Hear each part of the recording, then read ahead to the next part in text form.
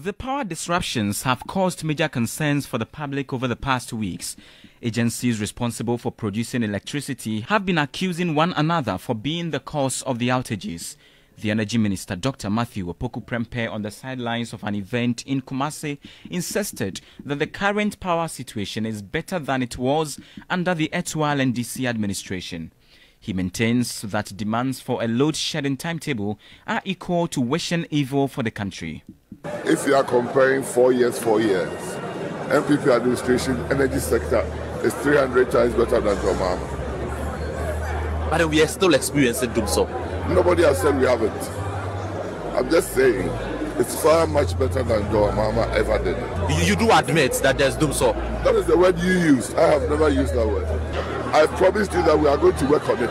And it's not a work that is a single event. It's a process.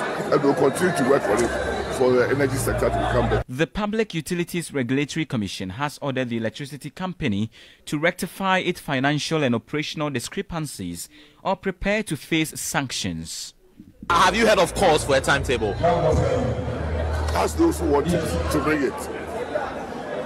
They should bring the timetable. If there is, I haven't seen any timetable. So but people are calling for it. Say bring a timetable. What do you mean?